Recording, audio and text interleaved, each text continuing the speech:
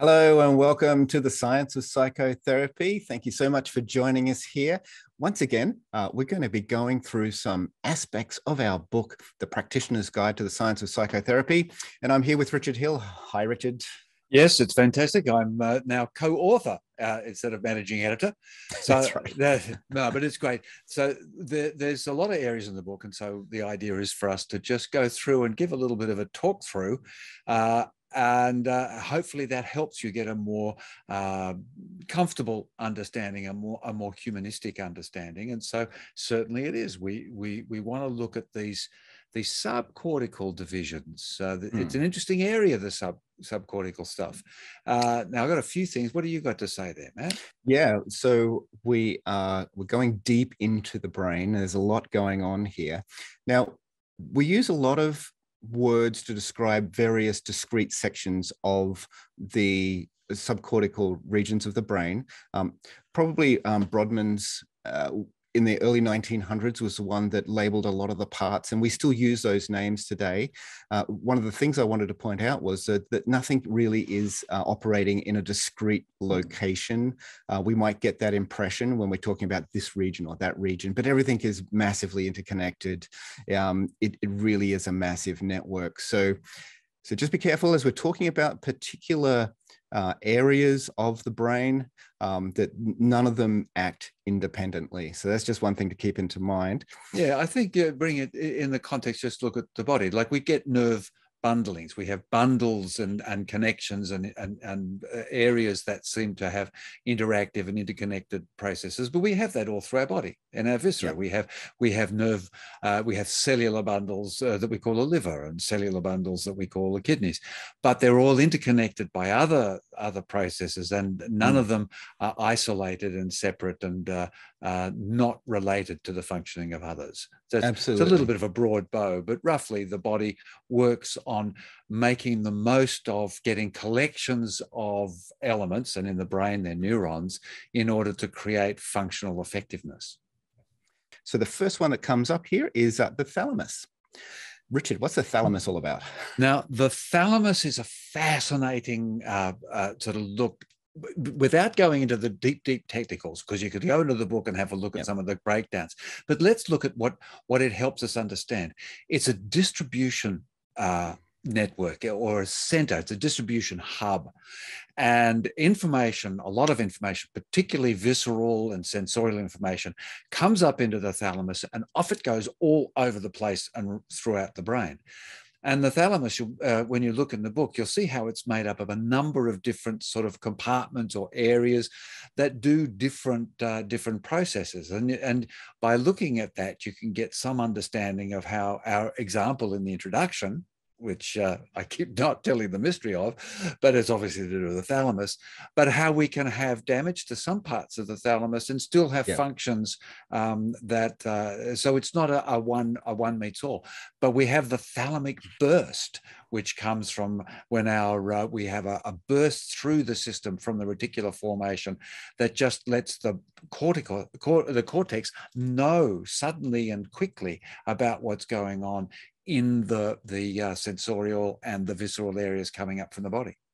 Now, I've got a great quote from the book here. It says, "If the brain works like an orchestra, our results suggest that the thalamus may be its conductor." This is from a Dr. Michael Halassa. He says, "It helps ensembles play in sync by boosting their functional connectivity." Yeah, and it's from bottom up and top down as well. So the thalamus is it sits there, and it's susceptible to stroke. So it's with some of those things, some of the veins of Galen can directly affect it. So you suddenly find dysfunctionality can be in the thalamus. Now, below the thalamus, unsurprisingly, is the hypothalamus. Yes, it's very depressing, I think, the name. So hypo, you're not as much as the thalamus, but it certainly is. I mean, the hypothalamus has got this sort of, if the thalamus broadly distributes and broadly conducts, the hypothalamus has more specific actions and more specific activities. Sort of, it's a smaller version. And we've got a very fundamental element that the hypothalamus is central to. Yes, so it's connected to the pituitary gland, and it's very, very critical when it comes to hormones and hormone release. And this is connected to something that we want to touch on right now. It's called the HPA axis.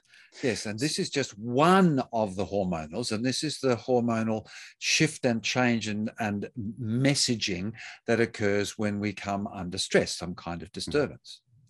Now, when we do come under stress and we have excessive amounts of stress, we have cortisol surging through our body. And cortisol isn't kind to the hypothalamus, but there is a regulatory process that happens which turns down the amount of cortisol that's flowing through our body. And, that sort of preserves the system. But if we have continual cortisol going through our body because we're continually under stress, it does damage the mechanism that controls the cortisol. So, Richard, yes. What happens then? Well, this is what's so fascinating about it, is that this is the problem with chronic negative behaviors or disrupted behaviors, is because what we're evolutionarily experienced with is we cope with the threat, the danger, the thing that upregulates our HPA axis, or we die. And so what we tend to do in modern times is what Robert Sapolsky said, we're designed for, or organized, I don't like design because that shifts us into other areas, but we're organized around the big woolly bear jumping out from behind a rock, not for the 30-year mortgage. So chronic illnesses, chronic pain, chronic stress, chronic HPA axis function leads to hyperactivity, hyperarousal into anxiety, and hypoarousal into depression and areas that we look at there. And now we move on to one of our other fun little fellas who is involved in a lot of things, but one of it is, let's start off with its regulatory impact on the HPA axis. And we're now talking about the hippocampus. And the hippocampus has a series of receptors, what we call glucocorticoid receptors, and they receive and are able to know that the body has plenty of cortisol, the glucocorticoid, running around the system, and it then messages to the hypothalamus, say, it's okay, we've got this stuff going, cortisol's up, we're getting all the adrenaline, we're running, you can calm down now. So these regulatory processes are just example how interconnected all these seemingly discrete elements of the brain are. Yeah. Now, since you've mentioned the hippocampus, let's talk a little bit more about that. Because it does a lot more. Absolutely. Go for it. Mate. Yeah. So the hippocampus is involved in memory formation, and it is involved in us being able to put together the emotional response of time and place and context. And as we were just talking about, when these structures are damaged in some way because of excessive stress, we can get a little dissociated between time, place, and emotional memory. And that is a classic feature of PTSD. Yes, this is exactly right. The nature of the hippocampus, because it's in the temporal lobes, effectively, it is related to temporal perception and also spatial perception. I mean, one of the fascinating things is English taxi drivers, London taxi drivers, who have to learn these maps, have to learn. They're not allowed to carry, I suppose they do now, but they used to be, their hippocampus would enlarge. And people who do a lot of memory and thinking work, their hippocampus enlarges. And those who are under lots of stress and lots of overwhelm, and also when they perhaps get some brain issues, the amygdaloid build up and so on and so forth, the hippocampus can be actually reduced. So long periods of stress reduces the hippocampus. And it really is the organizer of memory for at least 2 years. And we know this because people who've had a hippocampal removal, HM was a wonderful example, are not able to lay down new memories and tend to be able to remember from about 2 years beforehand. Quite interesting. Yeah. So that memory is obviously then consolidated in the cortex.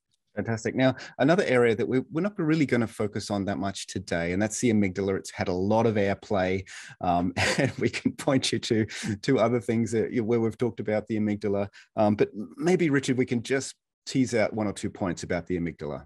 Yeah, well, I know you've got a couple, so I'll see if I can point some slightly different ones. What's important about the amygdala, and we've got some fabulous podcasts with Joseph Ledoux, who's actually done the work, and he says, "Oops, I'm sorry, folks. I think I let you think it was about the emotion of fear, but it's not. It's an area of the brain that takes in information that is large and excessive, and particularly that is dangerous. It also has heightened. It's actually where you have recording of memories of great passion and great excitement, but it's really a danger area, keeping you safe area. So when the amygdala fires up in response to what it believes to be a danger, and you're going to talk about those sort of things in a second, that will go off and fire up the hypothalamus to send it off into the Hpa axis. And it will also fire up in relation to areas in the prefrontal cortex, because the amygdala really, the prefrontal cortex really emerged out of the amygdala, whereas the parietal is where it really emerged out of the hippocampus. And so the amygdala is very important in keeping us safe, in what a part of the area of the process that Stephen Porges calls neuroception, that scanning of the environment for safety. But now over to you, Matt, for some of the ways in which it does this encoding of experiential stuff. Yeah, so just very, very basically, I like to think of it as a pattern recognition system, a sophisticated pattern recognition system. It seems that some things are rather naturally encoded and some things are learned, and the left and right lobes of the amygdala have different ways of doing it. I mean, different sensitivities to different things. But generally, it's a pattern recognition system. So so when you see like the shape of a snake, your amygdala recognizes that pattern. If you see anger on a face, your amygdala recognizes that particular pattern, and then sends signals to other parts of the brain to process and then respond. So so the amygdala isn't necessarily the center of fear. It sends a signal that it recognizes a pattern associated with what then our higher cortical regions will then interpret as something to be fearful of. Yes, it creates the neurobiological activity that stimulates the. It's a good idea to have some response to this. Yes. And it's quite fascinating. And we have this negative bias, because the amygdala will see something coiled up and we'll go, whoa, that's a problem. And as when we're talking about, I think Robert Sapolsky talks about this, so does Joseph Ledoux, we are much better off thinking that a coiled up rope could be a snake than the other way around. So we have